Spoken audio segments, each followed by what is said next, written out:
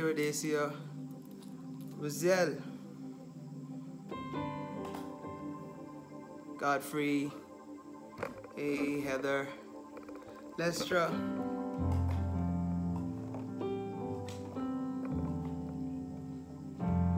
Jasper,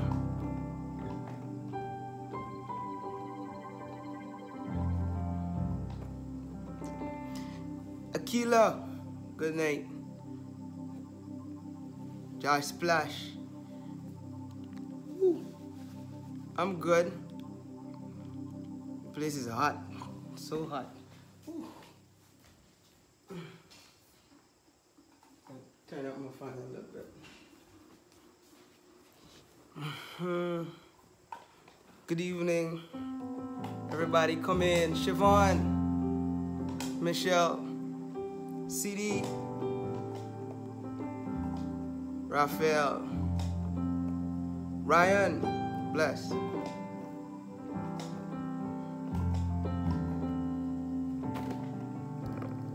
Y'all miss me like I miss y'all? Zani, Sister Yulette,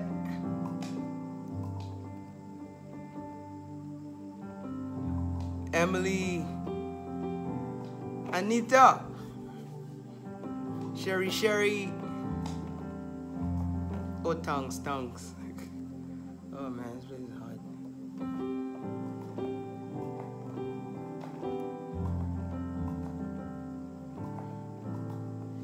Kelisa, David, what's going on, bro? Tusani. Come on, man, we having Bible study tonight. Shamin, Charity, hey yo, Nikita. Get the crew, bring the crew in. We're starting in like 2 minutes, 3 minutes. Bring the crew in.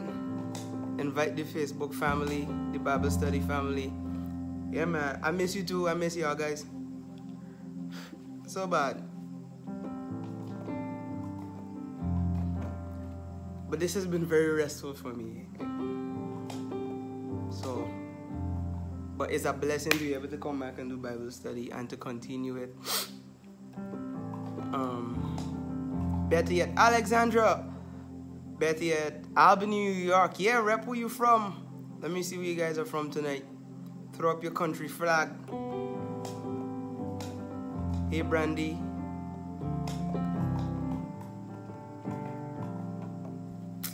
Yeah. That was so restful.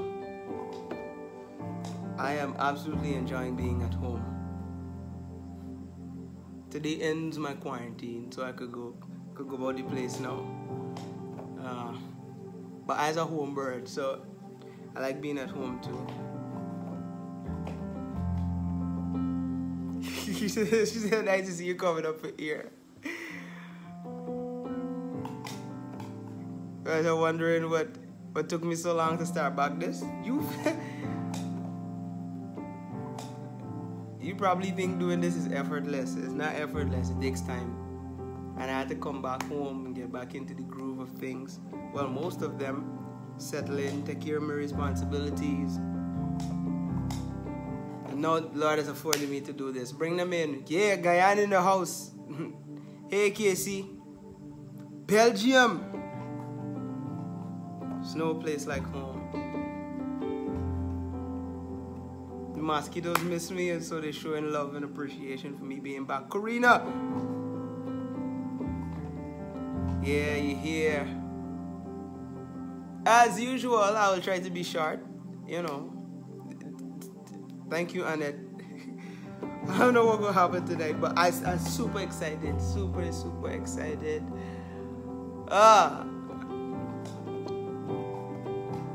Being back home in Guyana has really, for this 1 week, has shown me why I could not be in Guyana for the past 3 months. The atmosphere is here in Guyana. For those of you who live in Guyana, know that the atmosphere in Guyana is very troublesome, for want of a better word. It takes a lot to focus with everything that's going on in Guyana right now. Now I realize why the Lord had to pull me out so that He could get me to do what He wanted me to do. Because in this atmosphere, And you know what? Coincidentally, and not so coincidentally, maybe prophetically, that's what we're going to be talking about tonight.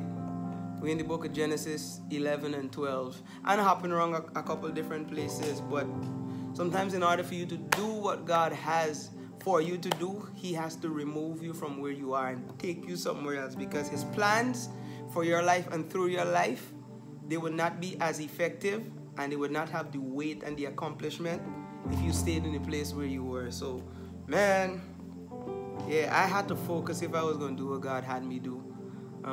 It couldn't be done in Guyana. Well, at least it could not start in Guyana. I guarantee you I'd be running about this place until they shut down and call the curfew. Ought to be all about. God had to pull you out and bring you back. But I'm so very, very grateful. Thank you guys, man. You guys have been a support. Somebody asked me yesterday. What was I most happy for? What I learned in COVID, right? I couldn't give an answer back then, but I can say it now that I really, really learned the power of prayer, being by yourself. And I don't mean like prayer because you had nothing else to do and your back's against the wall. My back was not against the wall when I was out there in Bermuda and in New York, because I had been in New York for like a whole week before I came home and did lives from New York. I just didn't announce that I was in New York because I didn't want people to know I was in New York. I didn't want to be running all about the place. I just wanted to stay put, lay low until I got the flight to come home. But while I was out there, my back was not against the wall. I wasn't crying or anything. But God paused me long enough for me to really realize the power of prayer. There's nothing like prayer. It is impossible for a praying person to walk out of the closet and not be powerful after. And when I say be powerful after prayer, I don't mean walk out and start prophesying to people and pointing fingers and raising dead bodies and all of that kind of stuff. Prayer, it builds you up. And it eliminates confusion. It eliminates anxiety. It eliminates and it opens your eyes. God gives you knowledge in prayer. That's why you are not flustered when other people are flustered, because you get to hear God speak. You spend time with Him. You communicate with Him. And God is able to open up your eyes to see things that other people can't see. So when everybody's running helter-skelter and everybody's being tossed by every wind, you have peace in your soul. That is what prayer does. It draws God closer to you. It draws you closer to God. And there's this communion where you know things are going to be all right, even regardless of what you're seeing around. And you will know a lot of people in their life, they're flustered. But listen, man, it is a really, really bad thing. And this is what those who know about information in the world, this is what they do. They keep you under their control by feeding you what they want to feed you. And by trying to control the narrative of what you hear and what you see and what you feel. And for people who are not tapped into a higher source, who are not getting information from a higher source, who are not getting peace and assurance from a higher source, they're all caught up in the thick of things, of everything that's happening around the world. But you see, when you hide yourself in prayer, that's what David said, he that dwelleth in the secret place of the Most High. When you seek the face of God and God starts to speak to your spirit, you get so calm. You pray and you learn how to pray rightly. You learn to speak and you learn to speak right. You learn when to shut up. And it gives you this peace. Your energy is fixed. When you come out to prayer, you come out like a lion. Man. I'm putting together a video of my whole trip back from New York and Bermuda straight here. Oh, you flustered? Just stay on the live tonight. Prayer is everything. Prayer is everything, man. It's everything. God literally taught me why Jesus always ran back to Him to spend time with the Father, man. It refreshes your spirit. It gives you a boldness. It puts you at a high advantage and a high pinnacle where you could see further than other people. Yeah. So let's pray tonight as we start. And I'm so excited, so excited, so excited. I'm back home with my wife. Back home with family, back home with friends. Let's pray tonight. Share the live. Invite your people, bring them on tonight. Roar! Father, you're awesome, and we big you up. We bless your name. There's absolutely nobody like you. Lion of the tribe of Judah. King, conqueror, carpenter. You are the first and the last. You're everything in between. You're Alpha and Omega, and we are connected to you. And so, Father, we give you the honor, the glory. We rise to bless your name. Thank you for this space that you have before time created for us to come and to meet. God, it's not physical, but your presence is within, and your presence is among us. Your presence is above us. Your presence is flowing through us, God. Your very kingship is here tonight, and we honor you and we magnify you tonight. And for every person that's on this live, every person that's coming on this live, every person that's going to check in and going to be blessed for the 5 minutes, 10 minutes, the entire time that they're on this live, Father, we give the honor and the glory to you already. We anticipate your presence. We anticipate your voice. We anticipate you speaking tonight, Father. We thank you, God, for everything that you did for us throughout the day, throughout the week, throughout this season, everything that you're teaching us, God. Father, we suck it up like a sponge, God. We want to be so filled of you and nothing else, God. Everything that is unlike you, that we would throw it out so that we can enlarge our capacities for you, God. For your word, the appetite for your word, the appetite for prayer, appetite for spending time just listening to you, God. You've been teaching us to wait, teaching us to listen, teaching us to pray, God, teaching us to intercede, God, teaching us to understand your word, teaching us to study, to show ourselves approved, not being ashamed, rightly dividing your word of truth, God. Father, you have dismantled false truths, you have dismantled lies, you've established new truths in our hearts, and we're just grateful, Father, for everything that you're doing, God. It's bigger than Sammy, it's bigger than the people on this live, it's bigger than COVID-19, God. This is literally you doing a new work and a fresh thing, and we perceive it. As Isaiah said, behold, I do a new thing. Can you not perceive it? And Father, our hearts are burning within us, and we're not going to wait until the move and the moment has passed before we recognize what you're doing, but we recognize what you're doing right now in our midst, God.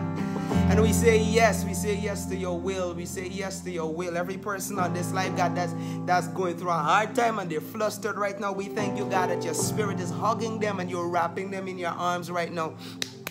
You're bringing comfort, God. You're bringing comfort to weary hearts, weary souls, unsettled spirits, God. You're unsettling it because you are love, because you are life, because you are joy, and the joy of the Lord is our strength. And we will gladly take your joy for our weakness, for we are weak, God, but your joy is our strength, God. So let your joy weld up inside of us. Not the happiness that man gives, not the feeling that goes and comes, God, but the joy, God, that is in the kingdom, God.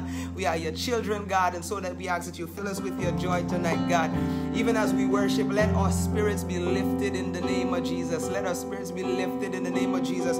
Father, we big you up and we raise an altar to you, God. We raise our worship to you, God, for a King who is most worthy tonight, God. We speak your name and we speak about you because your word says, God, that you come in the midst of those who speak on your name, God. And where twos and threes are gathered in your name, there you are in the midst tonight, God. And so we anticipate you, Lord. We anticipate you, Lord. We anticipate you. You're doing a new thing. You're awesome, God, and there is none like you.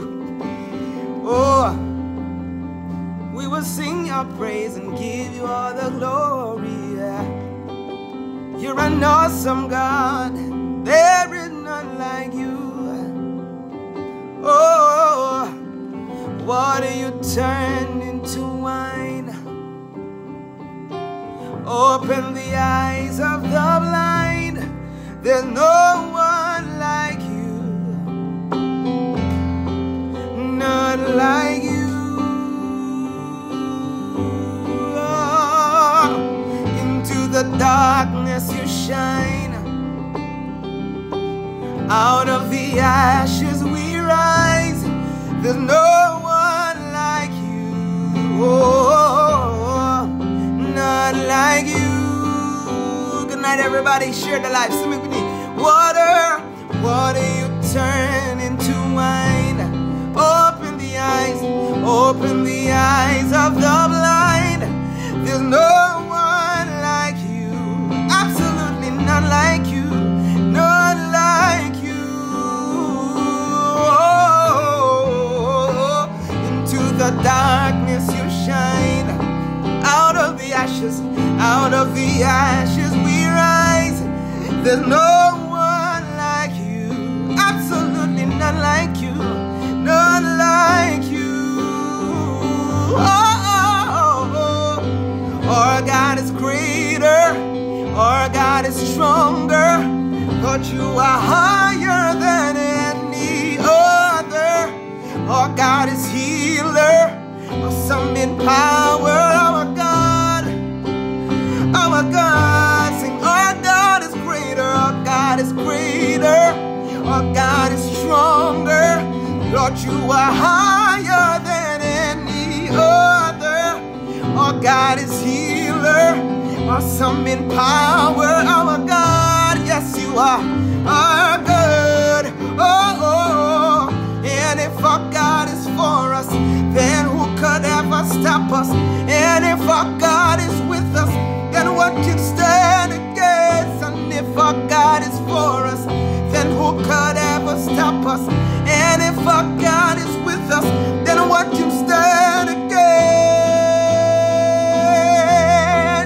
What can stand against? Our God is greater. He's stronger. He is higher than any other. Our God is healer, awesome in power. Our God, our God, our God. Yeah. Come on, call upon the name of the Lord tonight. Call his name, sing, God, you are bigger. God, you are stronger. Lord, you are mighty, mighty, mighty, mighty. Savior, he can move the mountains. Our God is mighty to save. He's mighty to save forever.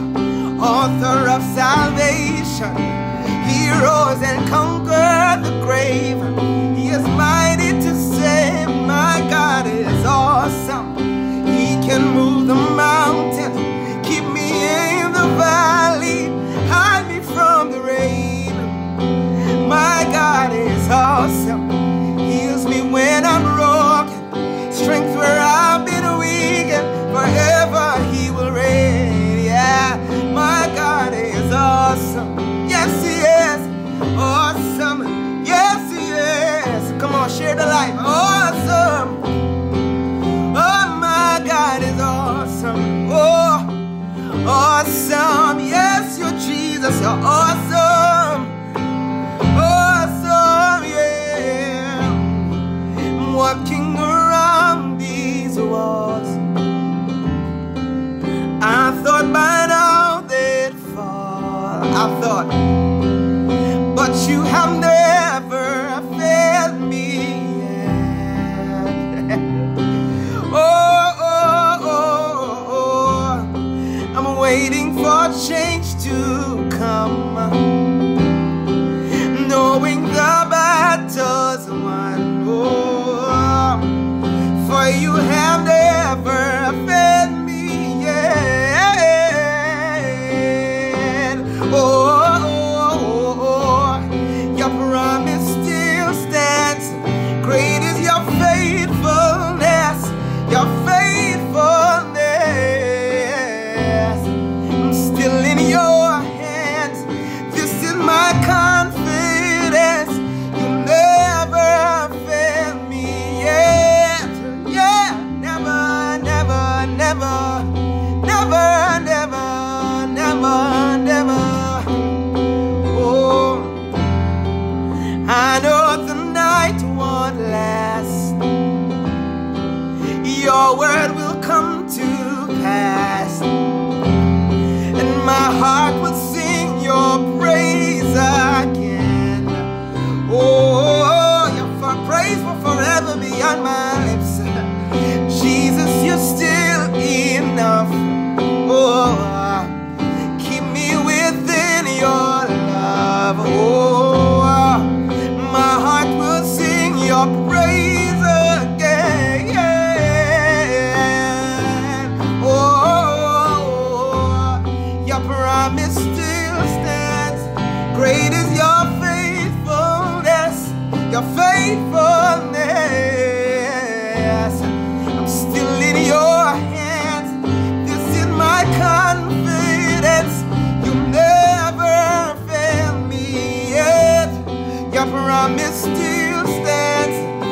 Great is your faithfulness. Woo! Your faithfulness. I'm still in your hands.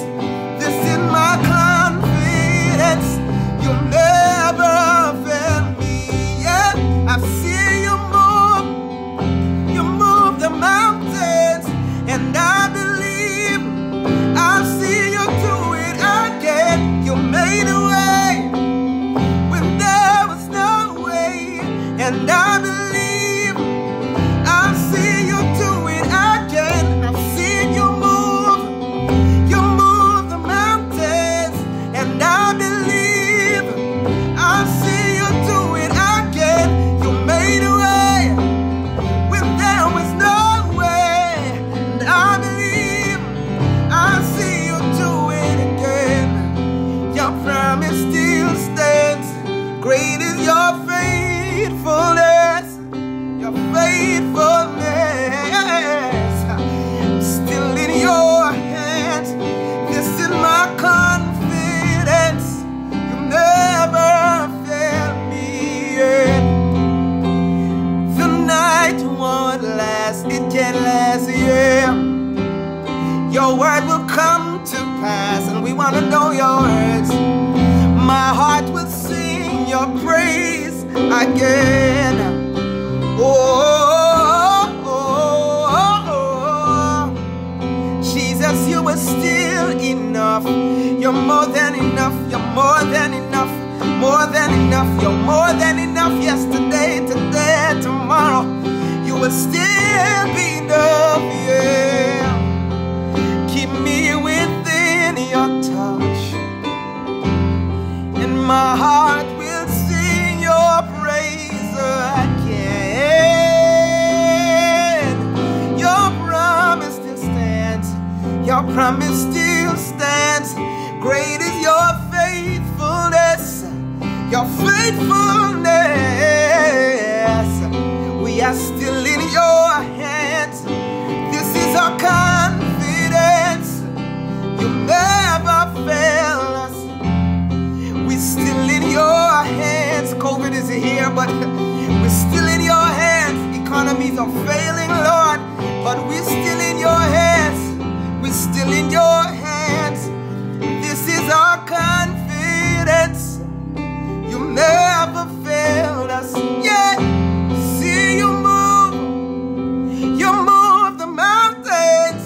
I believe I'll see you do it again. You made a way when there was no way, and I believe I'll see you do it again. I see you do it again. I see you do it again. Seeing you do it again. I'm seeing you do it again. As we worship you, we see you moving mountains. We see you making ways in the wilderness. Oh, we see you bringing water to the desert, yeah. We see you do it again, do it again, do it again, do it again. I see you do it again. Oh God, oh God, oh God, oh God, oh oh, oh God, oh. We see you doing it again, oh God, oh oh. You can do it. You're faithful, faithful, you're faithful. Oh God, you're faithful to do it, Lord. You know what tomorrow looks like. You know what next week looks like. You know what next month looks like. You know what next year looks like. Oh, you know what the next 5 years look like. And we are still in your hands. Oh, and this is our confidence. You'll never fail us yet, Lord. You'll never fail us yet, Lord. You'll never fail us yet, Lord. You'll never fail me yet. And you're not about to pick a day to start failing. Oh, oh, oh, oh. You'll never fail me yet. Oh, we declare your lordship. We declare your lordship. We declare your lordship. We declare your lordship. We declare your lordship tonight. We're still in your hands, and we will rest, remain, and abide in your. One thing I desire, only this I seek, just to dwell here forever. This will be my posture, laying at your feet, just to dwell here forever. Dearest Father, closest friend, most beautiful, you are most beautiful, yeah. Dearest Father, closest friend, most beautiful, most beautiful. One thing I desire, only this I seek. Come on, you sing. Just to dwell here forever. This will be my posture, laying at your feet. Just to dwell here forever. Yeah. Dearest Father, closest friend, most beautiful, you are most beautiful, Lord. Dearest Father, closest friend, most beautiful, you are most beautiful. Can you sing it with me? Dearest Father, you are closest friend, most beautiful, most beautiful. Oh, there are no words, there's nothing left. My love, it sings to you.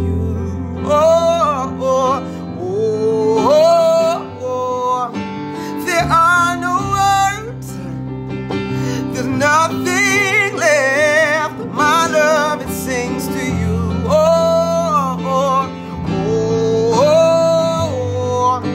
There are no words, there's nothing left. My love, it sings to you.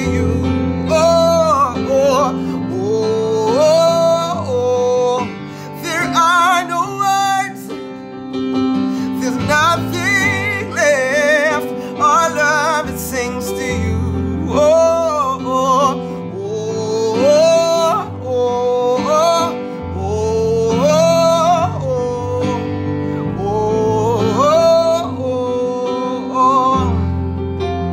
Everything changes, I'm captivated. I'll never be the same with just one look. Everything changes, I'm captivated. I'll never be the same with just one look. Everything changes, I'm captivated. Woo! I'll never be the same with just one look. Father, we place our eyes on you tonight. You are highly exalted. Everything changes. We're captivated. We'll never be the same with just one look. We're so in love with you. You're beautiful, so beautiful. I fix my eyes on you. You're beautiful, so beautiful. I'm so in love with you. You're beautiful.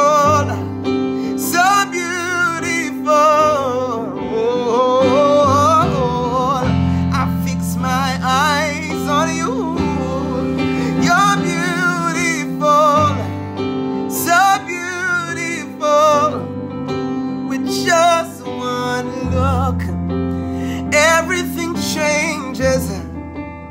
I'm captivated. I'll never be the same with just one look. Everything changes. I'm captivated. I'll never be the same with just one look. Everything changes. Woo! I'm captivated. I'll never be the same. I'll never be the same. I'll never be the same with just one look. I'll never be the same. We fix our eyes on you, nobody else. Father, it's not just a nice prayer, God. It's the posture of our hearts that we will fix our eyes on you. Father, we take our eyes off of every moving part around us, and Father, we place it on you tonight. With just one look, everything changes. I'm captivated. We want to be captivated by you. Just one look, everything changes. I'm captivated. I'll never be the same. I'm so in love with you. You're beautiful, so beautiful. I fix my gaze on you. You're beautiful, so beautiful.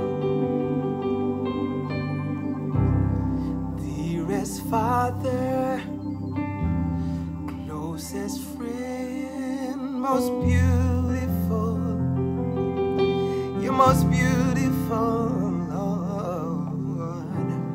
Dearest Father, closest friend, most beautiful, most beautiful.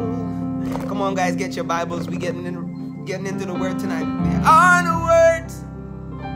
Invite your friends. Share the life tonight. There's nothing left. My love is thanks to you. Oh, oh, oh, oh. On the words. There's nothing left. My love it sings to you. Oh, oh, oh, oh, oh.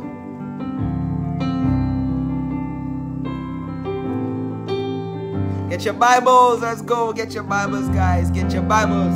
We're in the book of Genesis tonight. Good night, everybody. My name is Medas. We're here to have Bible study. Share the life, guys. Share the life. It's going to bless your heart. It's going to bless somebody's heart tonight.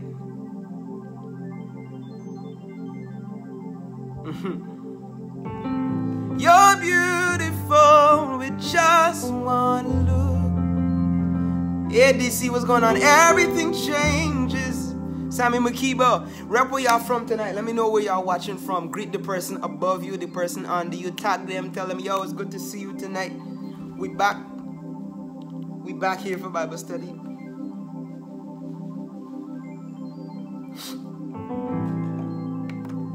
I'll never be the same.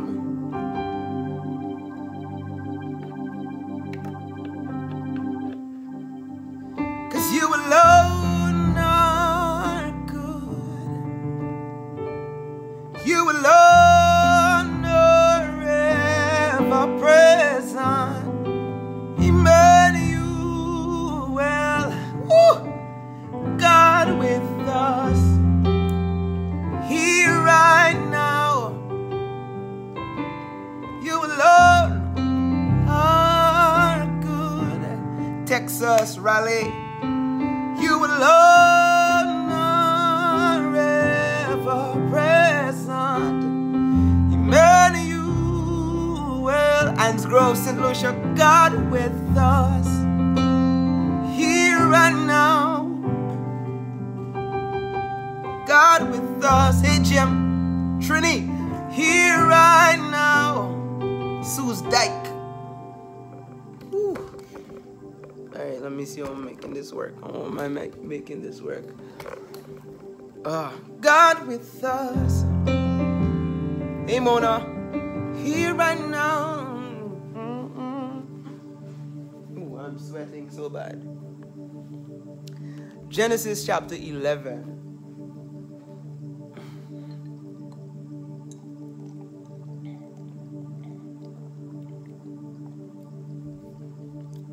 Baltimore in the house.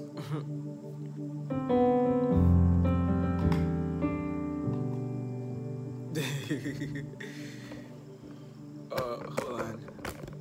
Okay, this can't turn. I'm trying to get in front of the fan because it's so hot. Ooh.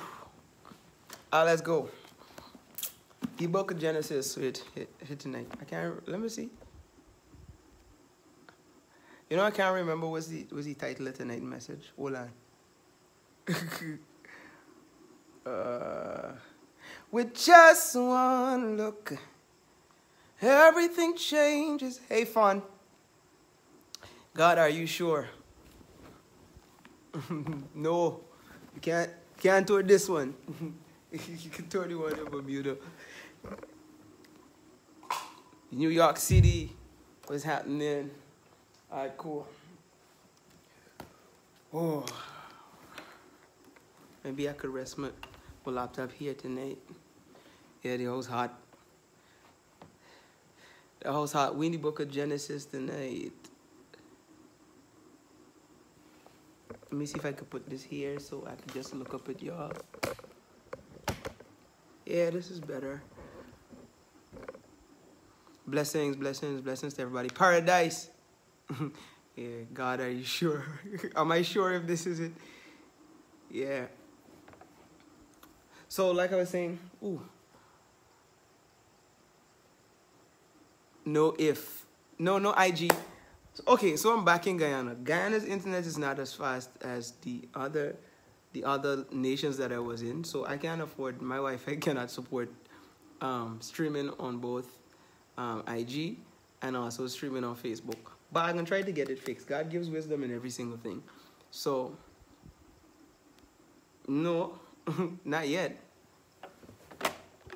But we're going to, yeah.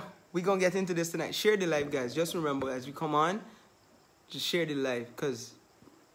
Because you never know what this Bible study is going to do for somebody who is going to bless. All right? So, yeah, like I said, it's been so much, man. I hope while I was gone, you guys were doing your Bible study, and not just waiting on somebody to do Bible study, but getting into the Word for yourself, going doing your research for yourself, understanding.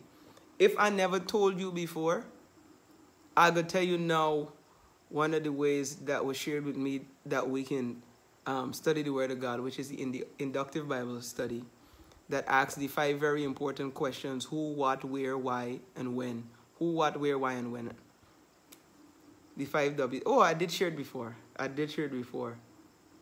And that opens the scripture to you. You ask, who is speaking here? Who is speaking here? When was this taking place? Where was it taking in place? Why did this happen?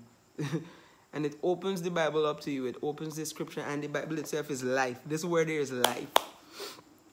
You can't go to the word and look at it from natural eyes, because it's just going to be a very poetic book and a book of history. But when you look at it through the lens of the Holy Spirit, He opens up everything. Thanks. I'm back. But tonight we're looking at Abraham. So we did, interestingly, we did Moses, right? And Moses came just after Joseph in Exodus, and Joseph came before the story of Jacob. Jacob's story came before the story of Isaac, and Isaac's story came before Abraham. So we're going right back Father, your word is already blessed tonight, and that's where we're going. Yeah. Yeah, I did. After I said it, I remember that I did share it with you guys. Your word is already blessed. Holy Spirit, we ask that you open up this word for us tonight, that everybody gain something more than what Samuel says, more than what Samuel shares. Father, that we would hear your heart.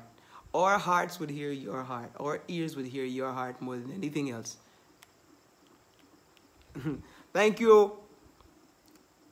So cool. We're gonna talk about Abraham. And first of all, more than anything else, when we do this Bible study, remember I told y'all about narcissism and inserting yourself into the word. There are things that we can pull out from the word, but we're not gonna study the Bible, and we're not gonna do the modern thing that everybody likes to do these days, which is to insert yourself into the word. Like, so we're talking about David, and you're going to call yourself David, and you're going to slay Goliath. No, we want to, more than anything else, when we research this word, when we get into it, we want to find out who God is. We want to search the nature and learn the nature of who God is, his characteristics, and everything about him. That is what we want to learn. Through the lives of these people that we study, through these events that we study, we want to know God better, because when we know God better, we know ourselves better, because we are connected to him. Right? Our desire, we will parallel, and at times we're able to parallel parts of Abraham's life with our own life. And tonight, I suspect we won't even reach anywhere, because there's one thing that we have to deal with first before we go into the whole Abraham story.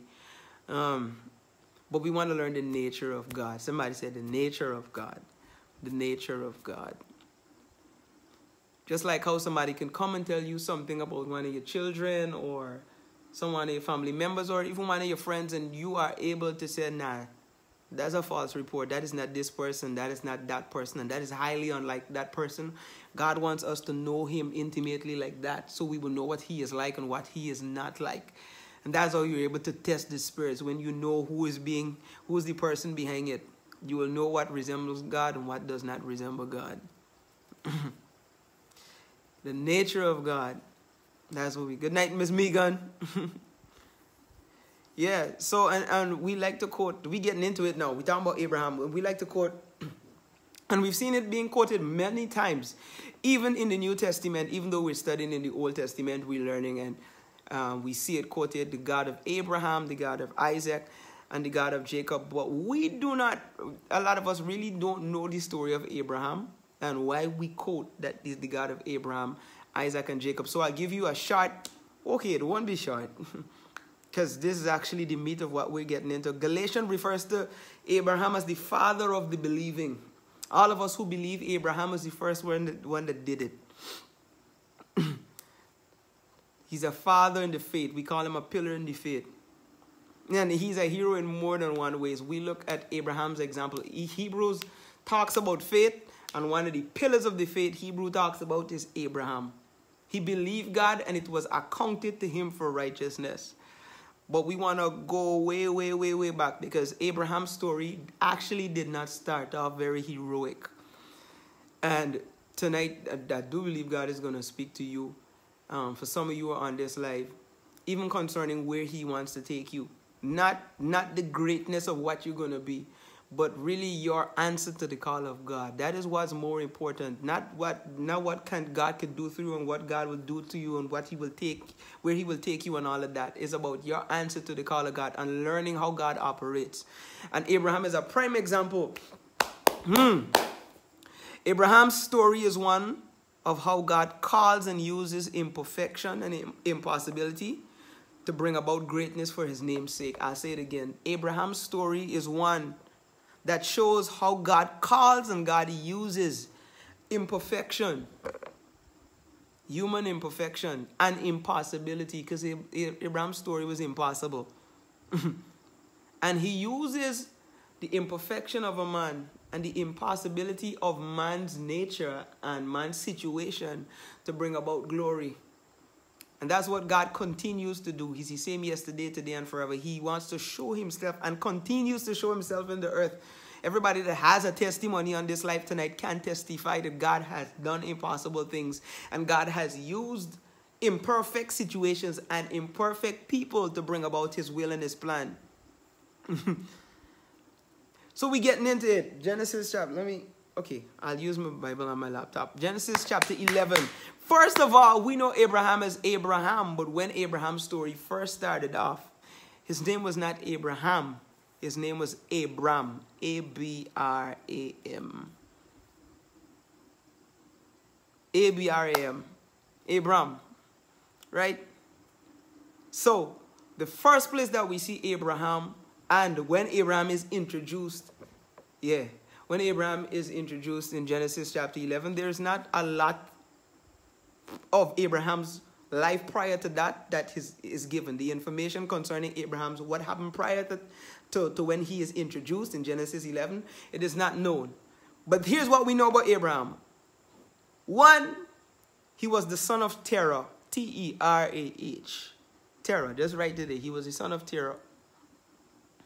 Abraham had two other siblings. So he had two other brothers. So we can call it who he was back then. One was Nahor and one was Haran, right? Haran had a son and his name was Lot. And Haran died, right? Abraham lives with his father, right? When Haran died, so Abraham first he had two brothers. One was Nahor, one was Haran. Haran died. So now it's just Abraham. It's Nahor. It's his father. Abraham took his wife, His wife, then her name was Sarai. I can't remember what Nahor's wife was, but you could go and check it out. The whole genealogy is there, right? Terah leaves. So they were born and raised in Ur of the Chaldees. And I only know this name because I heard my dad preach it many, countless times when I was a child. Ur of the Chaldees. That's where they grew up. So, after Haran dies, two of them, the father, their wives, and Terah, who was Abraham's dad, he collected his grandchild, who was Abraham's brother's son, which made Lot Abraham's nephew. And he decides, I am going to leave Ur of the Chaldees and I'm going to travel to Canaan to live. But for whatever reason, he stops and he never makes it to Canaan, but he settles down in a place called Haran. So he has, at this point, he had a son named Haran. Haran dies and he leaves Ur of the Chaldees to go to Canaan to live. But he never makes it to Canaan. He settled down in a place named Haran. So he lives in a place that is actually the same name as his son. Right? So don't get it. Just write down these notes so you will understand. Right? Bam! So, while he is in Haran, Terah, he dies. He dies. That's the last thing that happened in Genesis chapter 11. And now we find ourselves in Genesis chapter 12, right? Let me read it for you. Genesis chapter 12, let me go find it. Genesis chapter 12, it said, Now the Lord said unto Abraham, so we're going to read now, we can go back. Now the Lord said unto Abraham, Get thee out of thy country and from thy kindred. Wait, let me get another translation. I'm going to read in New Living Translation. Now the Lord has said to Abram, leave your native country where you were born, right? Your relatives and your father's family, and go to the land that I will show you. I will make you a great nation. I will bless you and make you famous. And you will be a blessing to others. I will bless those who bless you and curse those who treat you with contempt. All the families of the earth shall be blessed through you. Let me go back to the King James. Right?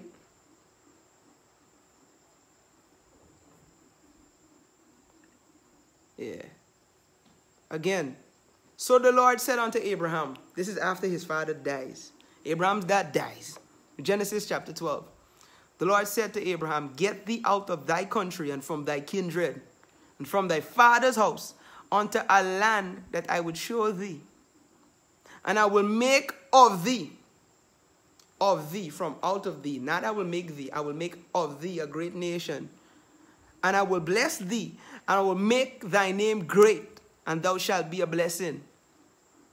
And I will bless them that bless thee, and curse them that curse thee. And in thee shall all the families of the earth be blessed. So let's go back. Good, I'm glad you're here. Good night, everybody. Share the live. Share the live, guys. Share the live, invite your friends, host watch parties, whatever you want to do. Right? Bam! The first thing we see, Genesis 11 is a prime example of many are the plans of a man's heart. Genesis 11 is a prime example of many are the plans of a man's heart. Terah, who is Abraham's father, decides after one of his sons died. He picks up everybody. Abraham's a grown man, has a wife and everybody, but he's still with his father because that was the culture back then. Picks them up and says, I am leaving where I am right now, Ur of the Chaldeans, and I'm going to Canaan to live. But he never makes it to Canaan for whatever reason we don't know. But we know that one of his plans was to make it to Canaan, but he never made it to Canaan. But along the line, he developed another plan, which was to settle in Haran. Many are the plans of a man's heart, you understand?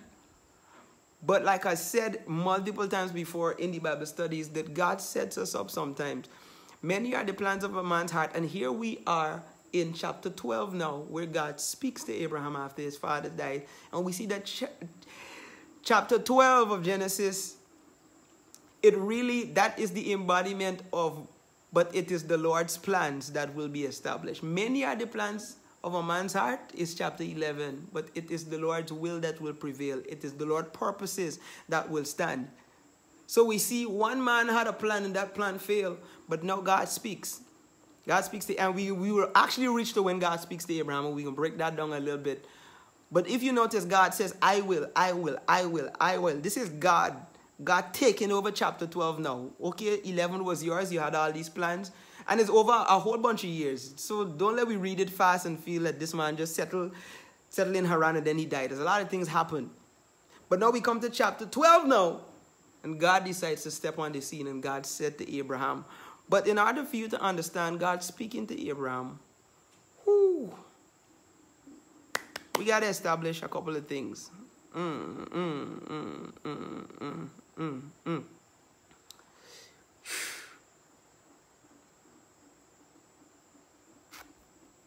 I pasted something. Let me go and find it. Cool. So let's draw a picture of Abraham.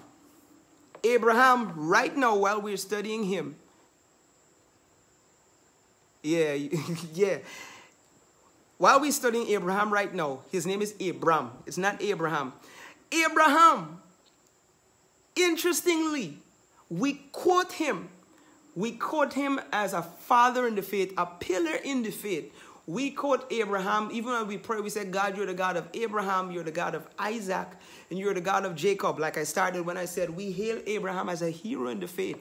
Hebrew speaks very, very highly about Abraham.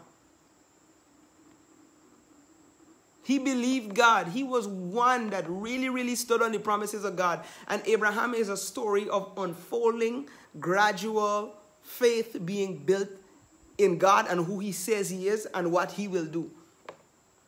But when we go back to Abraham, one of the first things we will find out that Abraham comes from a family of not just idol worshippers. Abraham comes from a line of not just people who worship idols, but Abraham's immediate father, Terah, that we just spoke of, he was a pagan priest. And not only did he worship other gods, but he built idols and he sold them. So Abraham is the son of a man that he doesn't only, he is the child of a man who is not just an idol worshiper. This man builds false gods and sells false gods. Not just one false god. He builds many false gods. Abraham's story is happening in a time, and it's happening in a season, and it's happening in a setting where everybody is worshiping anything that they want to worship, left, right, and center. And his daughter is making a killing and a living off of this fact that people are worshiping many different things. He is building gods, building idols, building representation of idols and selling it. And Abraham is his son. So Abraham has come up in his father's house. Abraham's a grown man now. And all he has learned, all that he has seen is his father being a priest, worshiping idols.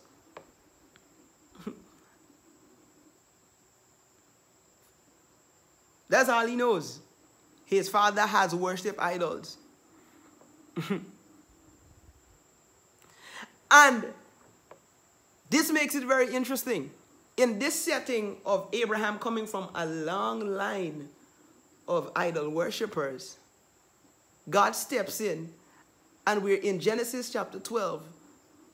And the Bible said, now the Lord had said unto Abraham. That was Genesis chapter 12 starts off with.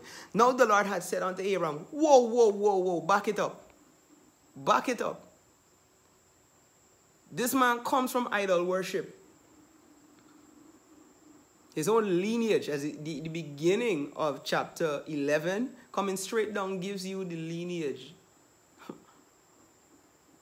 It gives you the ancestry of everybody coming down to Terah who gave birth to Abraham and his two brothers. They didn't know the true God.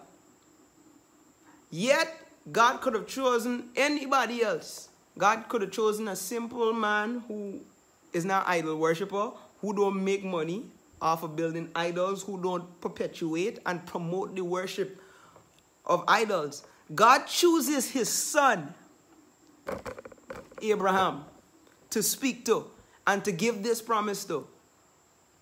And that's the first thing that stood out to me.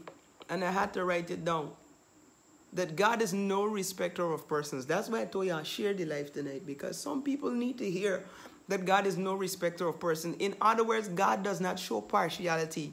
God sets his heart on who he sets his heart on, regardless of where they come from, regardless of their background, regardless of their affiliation or lack of affiliation, regardless of the darkness of their past, regardless of the vagueness of their future. God sets his heart on them. You need to understand this. Abraham is the son of a pagan priest who makes idols and sells idols, and God decides to use Abraham and to insert himself into this lineage here, into this situation here. It rocked me. God is no respecter of persons. Type that tonight. Say, God is no respecter of persons. Abraham, we hail him as a father in the faith, a pillar in the faith. We reference him, but we don't understand that before Abraham was Abraham, he was Abram. And now God decides, this is the man that I want to use. God is no respecter of persons. God is absolutely no respecter of persons. And when I thought about that, I thought about the book of Acts.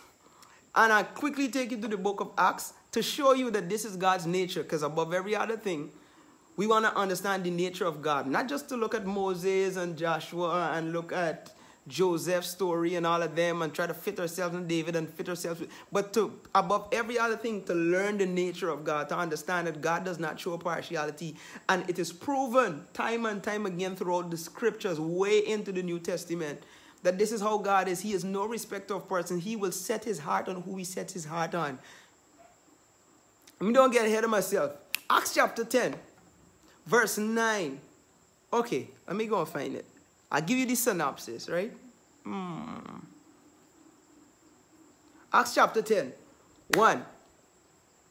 It says, there was a certain man in Caesarea called Cornelius, a centurion of the band called the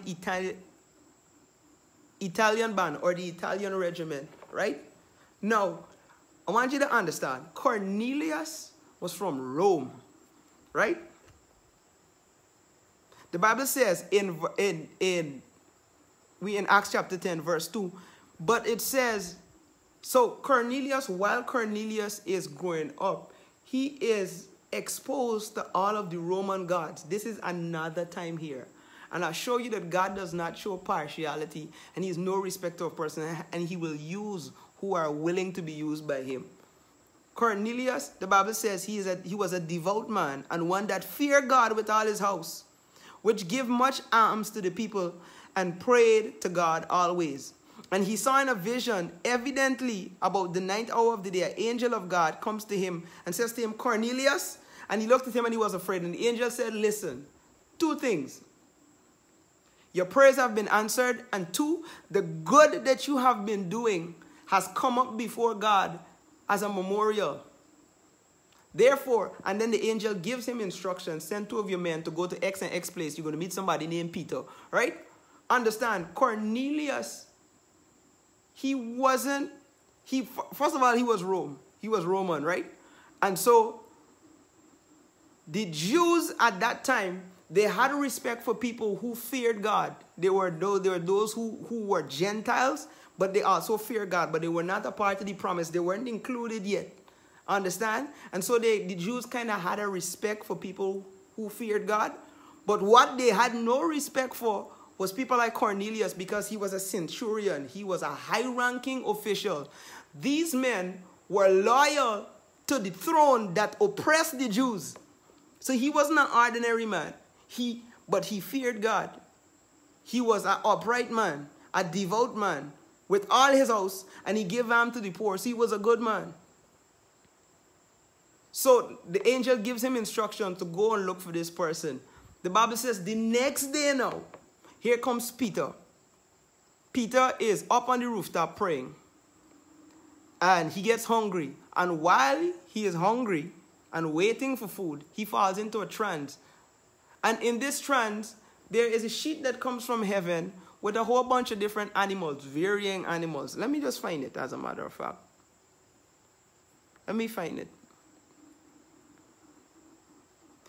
11, it says, and he saw heaven opened, and a certain vessel descending upon him, as it had been a great sheet knit at the 4 corners, and let down to the earth, wherein were all manner of 4-footed beasts of the earth, wild beasts, creeping things, and fowl of the air. And there came a voice unto him, Rise, Peter, kill and eat. But Peter said, No, not so, Lord, for I have never eaten anything that is common or unclean. Now, Peter is the man of God. Cornelius is not the man of God. He's just devout and he's God-fearing and he does good. Peter, the next day now, is having a vision of a cloth tied at the 4 ends coming down and a whole manner of stuff. Beast of the field, serpent, where is it? Not serpents, creeping things, fowls of the air, beasts of the earth, wild beasts. Peter is a Jew. And the Jews don't eat certain things. The Jews don't partake in certain things. And Peter comes now, and Peter sees a vision. And in this vision, a voice that set down these things in front of Peter said, Peter, get up, kill, and eat. Now, it's interesting that just before Peter sees this, Peter is hungry. You understand? And that is very significant. That shows you how devout Peter was. That even in his state of hunger, he refuses to eat this because he's stuck in his tradition. He's stuck in what he knows. And Peter literally tries to rebuke God who was speaking and says, nope, not so. Nothing unclean or common has ever come into my mouth, and today is not about to be the day. And verse 15 says, and the voice spake unto him again a second time. What God had cleansed, don't you dare call common. What God had cleansed. Let me go back to my notes. The voice spoke to him a second time. Do not call, this is the New Living Translation. Do not call anything impure that God has made clean. Do not call anything impure that God has made clean. The King James Version said, and what God had cleansed, that call not thou uncommon.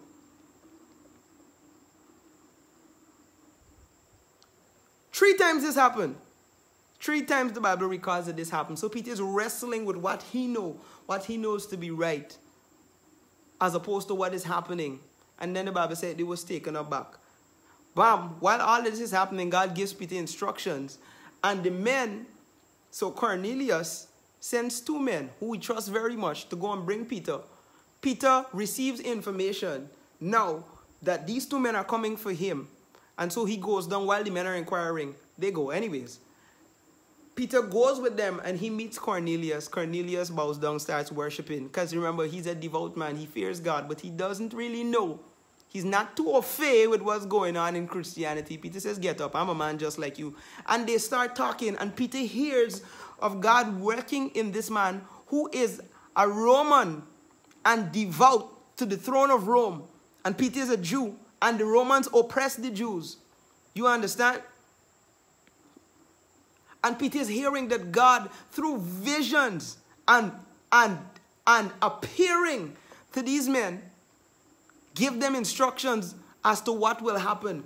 And Peter gets up and says, of a truth, I perceive, I now see that God is no respecter of persons. And you need to understand that it happened with Abraham and it happened with Cornelius. That these are people who are the least likely to be chosen by God, but God chooses them nevertheless. Abraham is the son of a man who makes idols and encourages idolatry, and God chooses to insert himself into that situation. Cornelius is on the other hand, he's devoted to the throne of Rome, and God still chooses to use him. And Peter said, yo, I'm a Jew. I'm not even supposed to be dealing. And he said it. If you read down in Acts chapter 10, you will see Peter, you know, he got to give his introduction. And he said, but nevertheless, I follow the Spirit. And then Peter's mind blown by what he is hearing from Cornelius. And he said, yo, God really don't show partiality. God is no respecter of person. He will use whoever he wants to use. And this is where it's time for you to look at your life and understand that God will use you. God wants to use you. The fact that you are here, he wants to use you. And sometimes we look at our own qualifications or lack of qualifications or where we come from or what our family is like. And we look at people. This is the other part. So there's one part when we look at ourselves, but there is the other part where we look at people and we judge them according to where they come from, what is happening in their lives at the present moment. And we make a differentiation and we make a decision whether this person is fit or this person is not fit to be used by God. But I want to tell you tonight, God is no respecter of persons. He will use whoever he wants to use. He will use whoever he wants to use.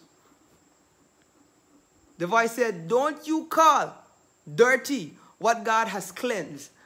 You understand? That's the King James Version. Cleanse what God has cleansed. You don't call it common. What God has cleansed. The New Living Translation said, don't call anything pure that God has made clean. He has made it clean. To be cleansed and to be made clean means that at one point you were dirty. At one point you were impure. But God has now made it clean. God has now made it pure. God has removed the impurities. So really and truly, the only person who could make that call is God. Because he's the only person who chooses to clean. And he's the only person that can clean. You understand? To be cleansed means to be made holy. And let me slow down this thing of holiness right now. And understand that you can't obtain, I can't obtain holiness on our own. Holiness, we have to be made holy by him who is holy. There is nothing that you and I can do. There is no 10 steps to becoming holy. You will see nowhere in the Word of God where there are 10 steps, 12 steps. There's a 12-month period for you to become holy. Holiness has to be given to you by him who is holy. Anybody else who apart from God can't give you holiness. It is a state given to you. And likewise, it's like being a child of God. A child cannot adopt parents. Parents have to adopt a child and make a child their child.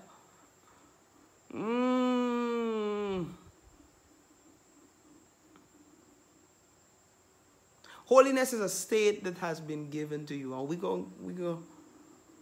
going to get into it. What I call clean, what I have made clean, you don't call it dirty. It's a position given to you. Remember when we talk about sonship? It's a state of holiness. God calls in. Let me find this scripture. Where is it? 1 Peter. Look what the Bible says. 1 Peter chapter 2 verse 9, right? It comes from the Creator. You don't obtain holiness. It has to be given to you. Right? 1 Peter 2:9, and we quote this. But you are what? First of all, slow down. 1 Peter 2:9. Peter didn't say, but you are becoming a chosen generation. Peter says, you are a chosen generation. You are a royal priesthood. And what? You are a holy nation. Peter is talking to people who are imperfect, but yet still he tells them, this is what you are. This is what God has made you. You don't have to know. You don't have to work to obtain this. But we're going to qualify this just now in a moment. It is given by God. God calls us holy.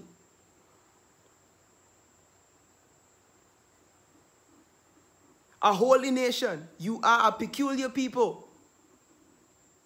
What we have to do after God has given us this position is now learn how to flesh it out. You understand? Let me see if I can explain this for you.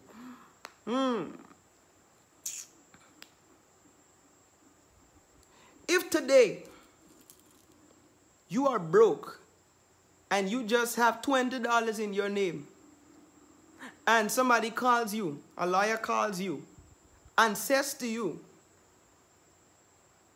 and worse than that, if you are living at this level here, where you have never had much in your life, right? You have been living from paycheck to paycheck. Sometimes your paycheck don't even do for the bills that you have. Today, you got paid today and you can't even see the money because the bank probably take it out for mortgage or something like that. And now you got to hustle on the side, probably make some snacks on the weekend to raise funds to give your children. And right now you're happy that COVID right now shut down the schools because you don't have money to send all them to school, blah, blah, blah, blah, blah, blah, blah. And today, this afternoon, a lawyer calls you over to the office and tells you that somebody died. And in that person's will, they'll put your name in it and everything that they own is yours. And today, this morning, you are broke. And tomorrow, you waking up as a millionaire. You got money galore. You can afford to buy houses, buy cars, stop renting, do whatever you feel like doing. Do you have to work to be a millionaire? Nope. That is given to you. What you have to do now is learn how to operate it within this new position, within this new realm, within this new space that has been given to you. You understand? Now because you never knew before how to handle big money. You never knew before how to protect investments or to make investments. You never knew before how to watch your company now because people will all of a sudden attach themselves to you. So what you have to do now is learn how to flesh out this new position that has been given to you. And that is what the Holy Spirit and mentors and leaders help us with. We have been made holy by God. We don't have to attain holiness. What we have to do now is to learn to flesh out this holiness that is within us, that has been given to us. We are clothed in his righteousness, and in his favor we stand. And that is very, very key. That's where most of us get lost. Right there. Because when we get it wrong, and when things start happening in the opposite direction, and when we keep falling and bouncing we head and busting we face, we think that we are no longer what God has already declared that we are. When really and truly God's plan for us does not change. Whenever we get it wrong, we start assuming that because I keep getting this wrong, that maybe I'm not holy anymore. Maybe God's plan for me has changed because I keep falling short. And God is saying, listen, this is a position I give to you. You can't earn this. I have literally placed this on you. I have chosen you. When we get it wrong, we allow people to speak and we allow people to put labels on us because of what we did, because of what they know we did. And literally, God is saying, my plans for you have not changed. You are clothed in my righteousness. Let me Where's this other scripture? Romans 8. Let me see if I could. Yeah. Yeah, learn to flesh it out. The position that has been given to you. You understand? Romans 8, verse 30. Flesh out this thing that God has given to us. We just got to learn to walk in it. When you get, like, if you wear flats for the rest of your, like for the entirety of your life, and somebody gives you heels, the heels is yours. What you got to do is learn how to walk in it. You understand? Today you can be broken, tomorrow you can be adopted by a king, and you are the king's son. What you have to now do is learn how to operate as royalty. Learn to stop begging. Learn that all your needs are supplied. Learn that the cattle on 1,000 hills belong to your Father. So you will not suffer, you will not beg for bread. He is your daddy.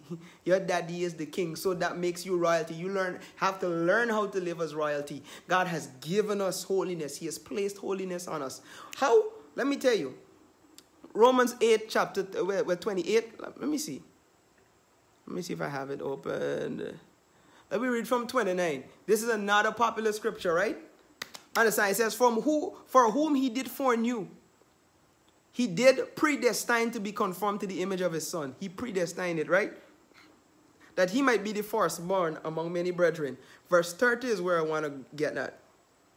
Verse 30 says, moreover, who he did predestine, them he also called. And who he called, them he justified. So understand who does the... Okay, let me go back to justify. What does it mean to justify? To justify something means to show or to prove to be right or reasonable. So you are not required to justify your life. You're not required to justify your calling. All you have to do is to know that you are called. Because God does the justifying. The word of God says, and whom he called. Just like he called Cornelius. Just like he called Abraham, who was not yet Abraham. Who comes from very, very sketchy environments. Very, very sketchy beginnings. He calls them. And we need to know that when God calls us, that's all the validation that we need to know that we are called by God. Because the devil would play on our minds and say, this is where you come from. Your mother was this. Your father was this. And you know what's weird? When you check Terah's name, right? Abraham's father, it says that there is no meaning behind it. And for many of us, we come from families with no name, meaning there's no prestige behind it. None whatsoever. Abraham's father, his name had no meaning. Father of many nations. This one means blessed. This one, Samuel, means because I've asked of the Lord. This one means the spoken word of God. Terah means nothing. It has no Hebrew meaning to it. And this is where Abraham is coming from. And God chooses Abraham. He doesn't come from a profound place. He doesn't come from a place of prestige. But God justified him. The word of God says, who he called, he justified. Regardless of what you know about her, regardless of what you know about him, regardless of what the report says. I have justified. He is the right person for the position. Two supervisors are arguing to hire this person or not to hire this person. And they can't decide. This person is not qualified. Why is their name still in the file? Blah, blah, blah, blah, blah, blah, blah. Or this person's supposed to get a raise, but they don't. And they're at loggerheads, and they decide, listen, let me go to the CEO of the company, or let me go to the manager or whoever. The manager is in his office. They walk in. He just looks up. What is it? Looks at the file and makes an executive decision. They have been quarreling for half a day. The manager or CEO or whatever he is at the top, or she is at the top, makes an executive decision. Hire him. That's the end of the story right there. They can go back and mumble all they want, but an executive decision has already been made that this is my decision, that I choose this person. This person is going to be hired. This person is going to get a raise. And that's the end of the argument in front here. He justified it. But he is not only worthy of justifying it because he's at the top. He's worthy of justifying because his nature has proven that he is wise. That's why they're at the top. Because they've proven that their leadership and their prowess and their ability to see ahead is more than the rest of you. That's why I'm at the top. And that's why God is the only one who can justify. You are not called to justify yourself. You don't have to say to people, listen, I know things and what you know about me and heard about me, I can change. You guys just got to give me a... No, God is the one. When God validates you, you are validated for life because his plans for you doesn't change. His plans for you remain. Who he called, he justified. And here comes Abraham. Woo. Here comes Abraham on the scene. God says, yo, I have chosen you. This is what I'm going to do through you, regardless. The Bible doesn't say Abraham did anything. He didn't reply to God, ask a lot of questions. But understand, God is speaking to you, not about something that you have been exposed to for all your life. And even me, when people spoke prophetically over my life, I had been exposed to the things of the Lord. But the stuff that God spoke over my life, I couldn't even envision it. All right, let me not jump the gun. Let me not jump the gun. Let me just... We go. Let me not jump. Y'all following? God is the one who justified, proved, shown to be right. And the accuser of the brethren, the word says, the accuser of the brother has been hurled down forever. That's why we worship Jesus. Because he's forever making intercession. The devil goes to the courts of heaven and rails accusation against God's elect, against the saints. And regardless of whatever he rails against us, because trust me, if you think the devil don't know your files, the devil has a file in every one of us. Every offense known. He has it. And he goes to the courts of heaven and puts your name on the stand. And said, she did it, X this is why you can't do. And Jesus said, yeah, my blood has paid for that. Justified. Judea, justified. Samantha, justified. Nala, justified. Candy, justified. Michael, justified. And he railed an accusation, and my blood has already covered that. Before they were formed, I formed them in their mother's womb. I already ordained what they're going to be.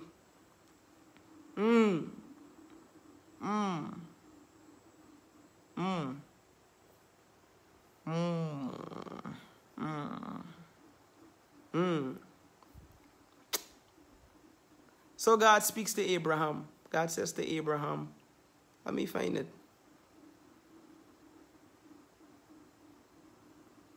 God speaks to Abraham. God now steps on the scene. Now, the reason why I went through all of that is to explain to you that now God speaks to Abraham. So you understand how monumental this is for God to tell Abraham, get up out of your father's house from all your relatives and your kin, and I'm going to send you to a land. Let me read it one more time for you. And then we're going to pedal back again, because there's a lot happening right here. Now the Lord had said to Abraham, get thee out of your country. Leave your country. From your kindred, as your family. From your father's house. From your father's house. Now his dad had died. But when God says your father's house, it means what you have inherited. That is not your inheritance right there. Whatever your father used to be, whatever your mother used to be, whatever your family is known for, I will create a new inheritance for you now. Come out from that environment to a land that I will show thee. Sorry. And it says, I will make thee a great nation, and I will bless thee, and I will make thy name great. Hold up. Back it up. First of all, do you understand that Abraham's a pagan and God speaks to him? No, the Bible doesn't specifically say how God spoke to Abraham. But I want you to know, if you don't get anything from this life, I want you to know that God is able to speak to you. Just like he spoke to Abraham. Abraham wasn't a Christian. Christianity didn't even exist then. But God spoke to him. And just like God spoke to Abraham, God can speak to you. God can, and not only can God speak to you, and for those who are in church, for those who are in the kingdom and those who are strong in the faith, I want you to understand that God can speak to you and give you clear-cut instructions and clear-cut promises just like he did to Abraham. And I believe that we are living in a time, the days, and this is the season where we gotta stop being weak and running behind wishy-washy, half-baked, vague, ambiguous prophetic words. That's saying, oh, I hear the Lord saying, yes, this is your season. I hear the Lord saying, this is your time. I hear the Lord saying, yes, it's a new day. Yeah, there's going to be some things that's going to be turned around. Listen, back then, the word of God says that God is the same yesterday, today, and forevermore. That means if God was able to give Abraham, a man who was not even in the covenant yet, God is now starting this story and able to give Abraham clear-cut instructions. This is where I want you to go. This is what I want you to leave. This is what I'm going to give to you. This is what I'm going to make out of you. This is what I'm going to cause to come from out of you. If God can do that back then God can give you clear-cut prophetic words now. Stop running behind these sensational prophetic words. Oh, it's a new day, it's a new season, it's a new time, it's a new turnaround. Oh, God is shifting some things. No. In this moment here, in this snapshot of time, in this season, God is able to speak very, very clearly. But you got to separate and pull yourself out from the frequencies of the sensational. Listen, okay, I will be calm. I will be calm. That is why we got to get into the Word of God. You will realize that God speaks. Remember I told you about Peter? Cornelius is having a dream.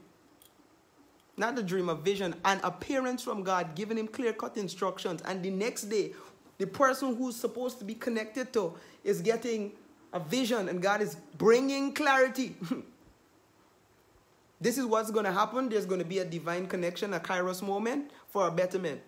And if God is doing that way back then, why are we settling for these wishy-washy, half-baked, vague, could mean anything to anybody? Even though, ooh, I see a turnaround. Yeah, you've been, and I'm not saying, let me just make it very clear. Anybody that uses these terms, I'm not saying that they're fake. I'm not saying that they're wishy-washy. Just, I hope that everybody's mature to understand what I'm saying. But stop running behind these very vague stuff and understand that God in this moment wants to bring clarity. He bears spirit. His spirit bears witness with your spirit.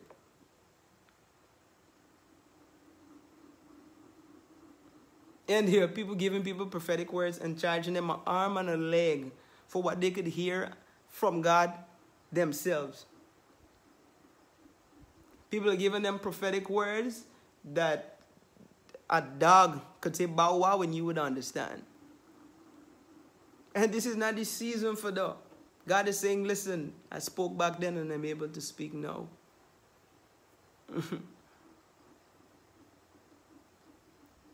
Discernment. God told Abraham, this is what I'm going to do.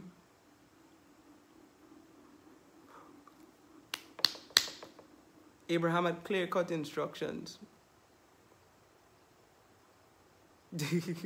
somebody in the life, so people are selling prayer kits.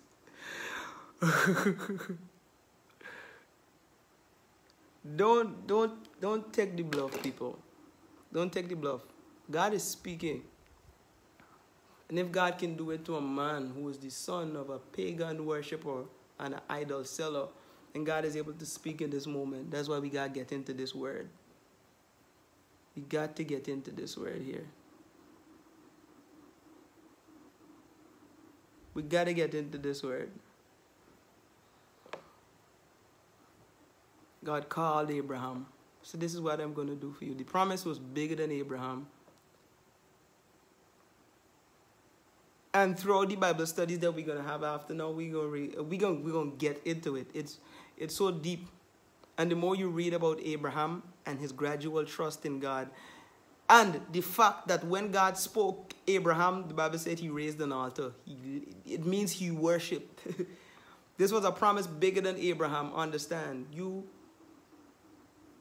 God said, leave. And I'll say one more thing before we end tonight, right? We're not gonna drag this out because I don't want to clutter it.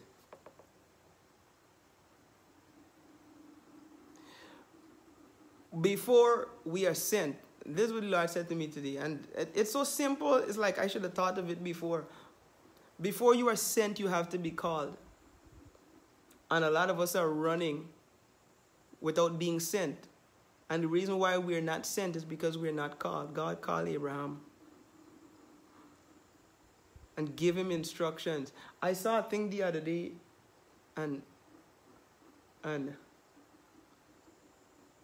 I munched it. I can't remember.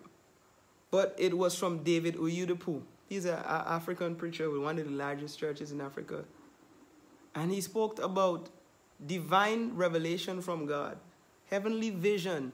It said heavenly vision without heavenly instructions would end in frustration. That's why we gotta stay close to God and keep listening to him. Abraham's story could have ended in frustration. And you can go ahead and start reading it. So when we keep having this Bible study here, you're going to be able to catch up very fast. Read the whole account of Abraham. You would see how many times these promises that God gave to Abraham could have ended in frustration because they were bigger than him. And that's the thing about God. God gives us promises that are bigger than us. God doesn't cater to our mediocrity. Type that. God does not cater to my mediocrity. God caters to what he wants to do, and then he chooses vessels. That's why I said Abraham's story is the classic story of God using imperfection and impossibility to bring greatness about. That's just who God is. God says, but first, and look at the principle. God says, what's the first thing God says to him? Get thee out. Sometimes when God speaks to you and God has stuff for you to do, he can't even reveal to you. And a lot of us are running and say, God, speak to me, God, speak to me, God, speak to me. But what God wants to do, the downpours, the downloads, the impartation, the instruction that God wants to give us, he can't give us because first we need to separate. We need to leave what he's telling us to leave. Your comfort zone makes it hard for you to hear anything outside of that frequency zone. It makes it so difficult. Me, what I'm doing here, it was close to impossible for me to start. Like at the beginning of this life, I was telling you, it was close to impossible. Share the life. It was close to impossible for me to even try to start doing this while in Guyana. God had to literally take me out and carry me very far. And if at any time, and I never told anybody like on the live this, at any time that I started to have doubts and get frustrated, the Lord would send somebody with a prophetic word. There are people on this live, some of them don't even comment, just jump in my inbox and say, the Lord tell me to say this, and always encourage me. One woman said to me a day, I seriously was going to complain on Facebook. And if you guys notice, for the whole while that I was stuck outside of Guyana, I never jump on any of those news pages and say, oh my God, do something. The government needs to do something for me to come home. But there are times when I really wanted to come home and vent my frustration. And a woman of God jumped in my inbox and said, the Lord said, don't let him catch murmuring on your lips. I said, backspace. Let me not complain. Because right where you are is right where God wants you. And for many of you, God can't give the instructions or the promises. Because first, you got to come out. You got to come out. He tells him first what you need to do, come out, so that this could happen. I want to do this, but you need to come out. There's a separation. Remove yourself from either the shame of your family name or the prestige of your family name. Because I'm doing something very, very different. Just like I did with Abraham. It's not about you, it's about me. And then God gives Abraham a promise that is so big. And as you read on, you will understand the impossibility of the situation, because Abraham was mad old and his wife was mad old. God promises them a child. She was barren, and God promises them a child. And that just complicates things. Some of us, we doubt prophetic words. The Bible said don't despise prophesying. Some of us hear prophetic words that are so bigger than us, and we are battling in our minds whether this person is just making up things, or this is a false prophecy, or maybe this prophecy was meant for the person next to me because of the magnitude of it. But God does not cater to our mediocrity. God caters to himself and the bigness of who he is, and then he chooses to use us. Abraham said, well, my father make a name. He died, he left a house. I'm the eldest child, because Abraham was the eldest child, according to research. Now that I know settling down, you going to tell me, God, do this? And so, this thing becomes an act and a step of faith now, that I've never walked this way before. But I've also never had this sensation. I've never had this feeling. Nobody's ever appeared to me and give me clear-cut instructions like this. And there's something inside of me that tells me that I am more than just a shepherd. I am more than just the son of Terah, who really was an evil man. So I am going to trust what you are saying, and I'm going to remove myself regardless. You know, I came to study this because one day the Lord said to me that what he has called us to do, it has to be able to survive outside of the opinions and the approval of people. We got to read between the lines. When God asks you to make life-changing decisions, it is really something for you to ponder about. None of these people that Abraham are picking up, because he also picked up Lot. Lot is not even his child. Lot is his brother's child, his nephew. He picked them up and said, we moving from what we know. And we're moving to the unknown. They have probably many questions. But Abraham had a word. He had a word. Many of us, we are stuck in our comfort zone, like, yo, how am I going to, like, but I just got here. I now settle in. What are you telling me to do? Understand why we were singing earlier tonight. I've seen you move. You move the mountain. Your promise still stands. Great is your faithfulness.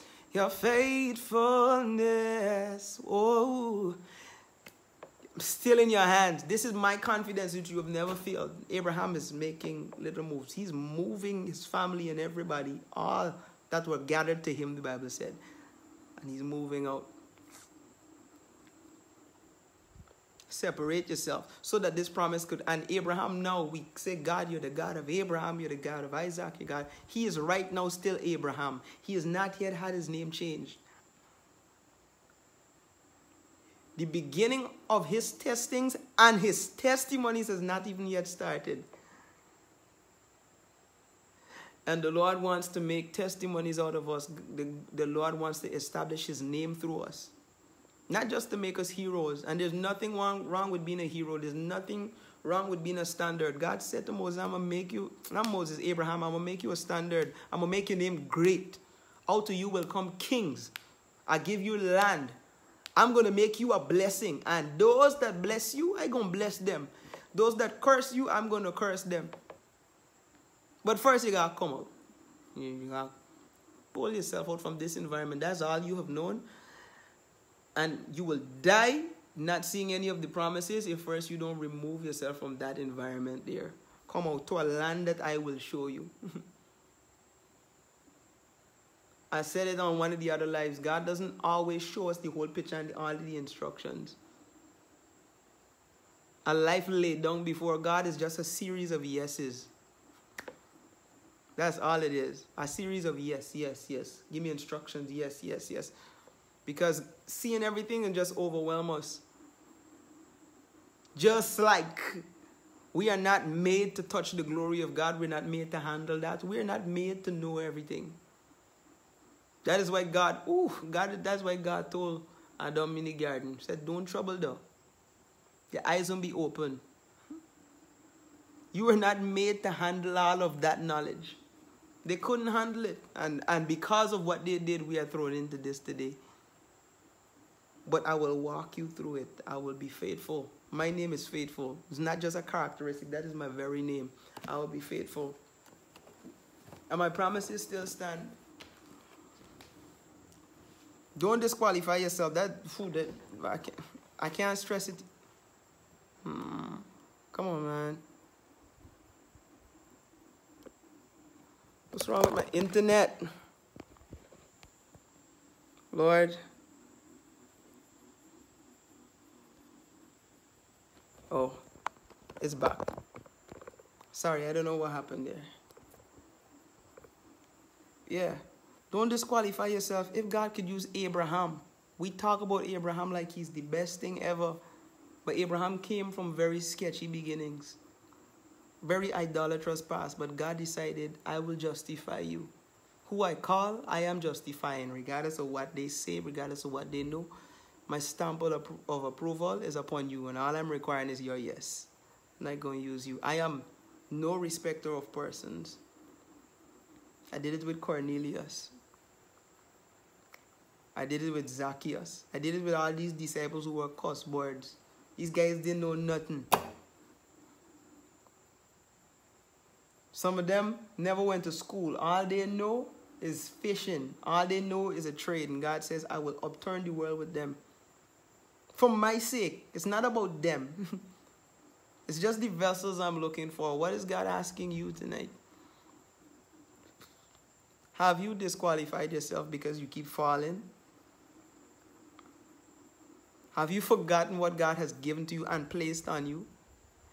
His plans for you doesn't change. God's plan for us doesn't change.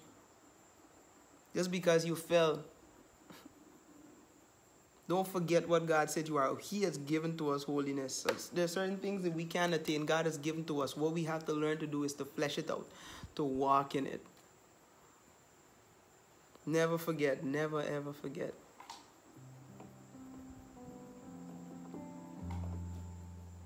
Your promise still stands.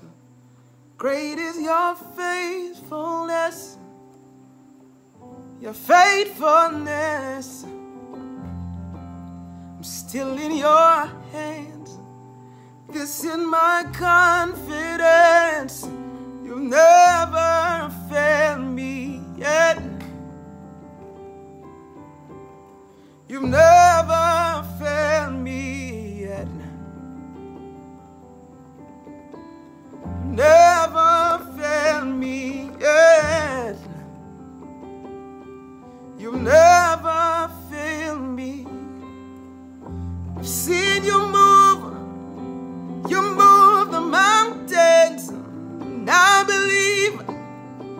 I see you do it again. You made a way.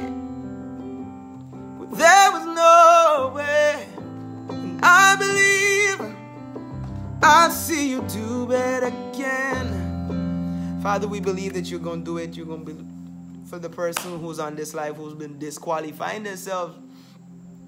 God, because their beginning is very shaky. Their inheritance is little or nothing. And they don't understand that, God, what they come... Ooh. Before I end this life, understand two things. The condition that you come to God in is no qualifying or disqualifying factor for God using you. The condition that you come to God in.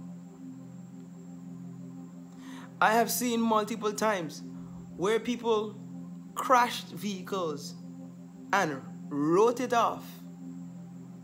And the insurance company said, nah, they're right off. That can't come back. Give him a new car. And then a year later, you see that, and somebody say, you remember the car that crashed last year? Yeah. That's the car that's back on the road.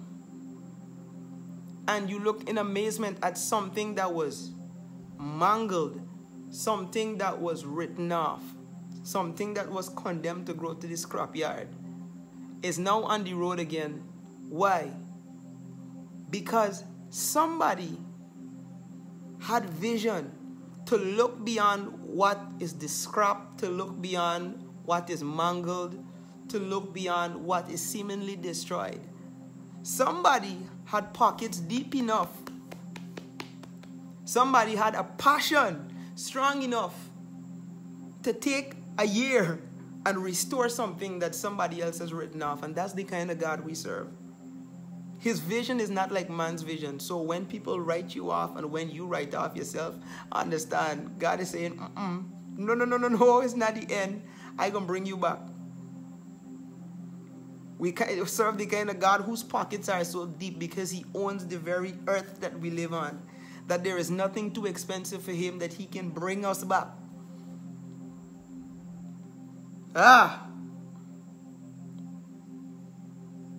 We serve a God who is so passionate that regardless of how many times we fall and get mangled and bruised, regardless of what condition you are in, when you come to God, it is not a deciding factor for if he's going to use you. The second thing is, regardless of what condition you are in, when God calls you, that is not a deciding factor of whether he will use you or not. I had to say that these two things because one, we come to God in particular conditions.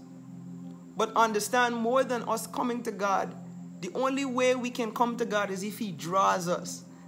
Jesus himself said it in John. He said, understand that no man or woman cometh unto me except my Father which sent me draws him. So regardless of how you came to God, whether you decided that I got my heart broken and my heart open, just cracked a little bit to say, let me try Jesus.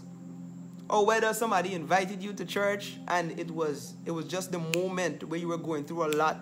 Whether you made a decision that, hey, I feel like I can give God a try, or too much bad thing happening to me, let me just give my life to Christ. However you came to God, understand that you could not have come to him unless he drew you.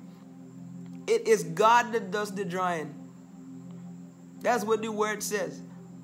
And the fact that we know now that our decision to come to Jesus is because God first draw us, we got to understand that it doesn't matter what condition we come in. Because if he didn't want us, he would not have drawn us. Never let anybody disqualify you, and never let you disqualify yourself. He draws us. He draws us. He draws us.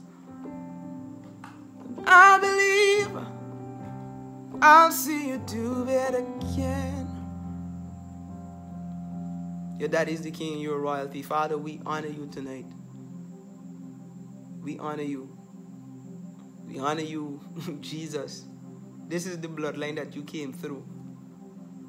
You created a people for yourself. You gave Abraham such a big promise and fulfilled it. Not because of who Abraham was. He was a nobody. But you took him, and because of his yes and his gradual obedience, and you made his name something. And through him, we are blessed. Father, may we stop running from giving you the yes and finding all of these excuses. Maybe this plan is bigger than me. Maybe it's not meant for me. And to understand that you are calling us regardless of what condition we are in, because your plans for us existed before we existed in the physical realm, and it does not change. You have done it time and time before, and you will continue to do it because that is who you are. You are faithful. You are powerful. You are all-wise. You are omniscient. You are omnipotent. You are omnipresent. This is who you are. More than the fixers in the natural of mechanical vehicles, you are the greatest fixer. You are a redeemer. You are our restorer. That is who we call you tonight. You are able to take and separate us from what we thought was bad and to give us a new future, an expected end. For everybody on this live who's been contemplating giving their lives to you, Father, tonight, may they have a conversation with you. Not a religious conversation, but a real conversation, and tell you that they're willing to lay down their lives and to make you Lord. because you can make something and will make something out of them. God, give them the peace that only Jesus can give. Give them the living water that only Jesus can give, because they've been thirsting and drinking from many different wells that leave them more thirsty than they were before they drank from those wells. But thank you tonight, God, that you are the well of living water. Streams is what you want to come out of us, not just to give us living water, but we become streams, Father. Every tired person, every weary person, every angry person, every distraught person, every person whose spirit has been broken because of what people said, because of what people did, because of what people didn't do for them, because they were maligned, because they were spited, because they were sidelined, because they were marginalized. Let them know, Father, that that they thought is the end could very well be the beginning, where they allow you to step in and to start your story and writing out your script and playing it out in their lives, God. That where they started is no indication of where they're going to end. In the mighty name of Jesus, you can do it, and you will do it. The call of God on your life, it will survive outside of the approval of people. It will survive outside of the strangeness of a new environment.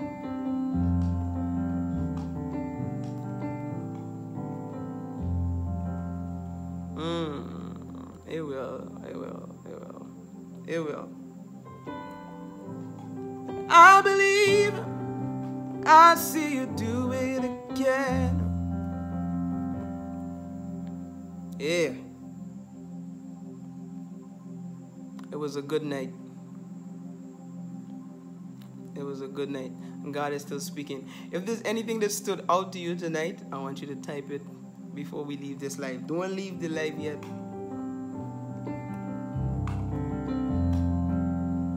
Type it. Type out. Think. That's how you solidify it. Type at least one thing that stood out to you tonight from us starting this story and really examining who Abraham was and where he came from and God's decision to use him.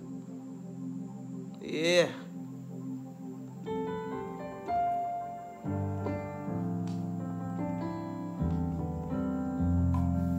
Yep.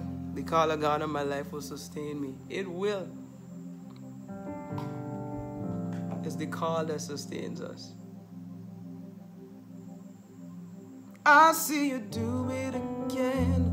We can trust him because he's trustable. He's dependable. We put our trust in people. We put our trust in products just because of the flair and the flam of the advertisement.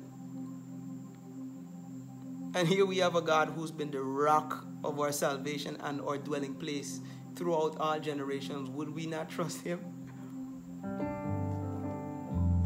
Don't disqualify yourself. Doesn't matter your background. Yep, to be used and loved by God. Don't disqualify yourself. God will use your imperfections. He will insert himself into your story.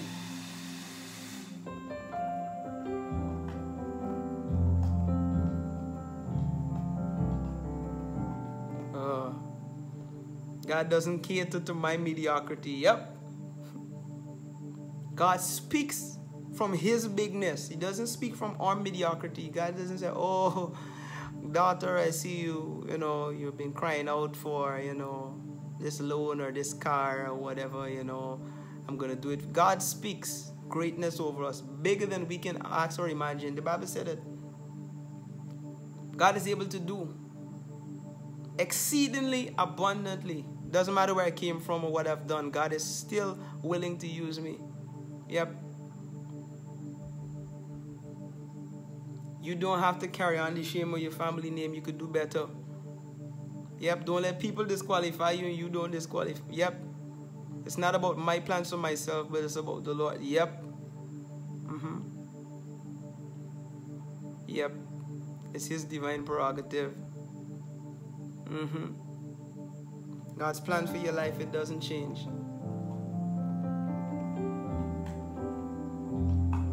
God will insert himself into my story, which is really his story. Yeah. Yep. No new circumstances will change or affect. Yep.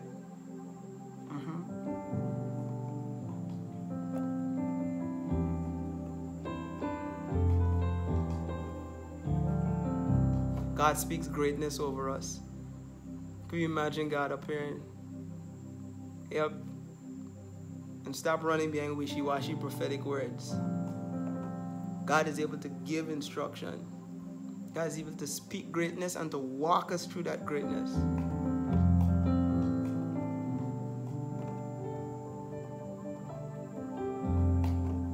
We have been made holy by Jesus. It's for us to learn how to walk in this holiness and to flesh it out. Yep. Somebody says, I'm available, Lord. That's the best thing that you could tell God. I'm available. What do you want to do with my life? Because the heights that I can carry in my life is nothing compared to what you want to do through me. Because what you can do through me will impact not just my life, but it will impact nations, generations. Yeah. Our lives are a series of yeses. Yep. Woo! I love you, man. How late did I go? Good time. Finish in 2 minutes. Yeah, man. Thank you guys for tuning in tonight. I'm so happy that we can continue to do this.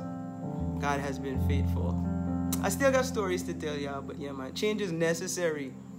Yep, I didn't say that, but somebody caught it tonight. Thank you for your giving. I'm about to get off of here. If you want to give, you want to be a blessing to the ministry, my information is right at the top of this video here. My Zelle, my PayPal, my CashApp is right there. Be a blessing. Thank you so much. I pray that God blesses you, even if you've been a blessing to me in this season. God bless you guys so much. I'm about to get off of here. Yeah, people still commenting. And I'm going to get into the habit of reading all these comments and replying to them too. Yeah. Next time you come for Bible study, which I will tell you because I'm not too sure yet. But it's going to happen every week, at least once a week. Make sure you bring somebody. Tell them, set aside these 2 hours here because we're going into the Word of God. We have to know God in a better way. Jesus has to be real to us. He can't be a fairy tale or a picture on a wall anymore. He has to be real. Yeshua HaMashiach, the Holy and Anointed One, the seed of Abraham.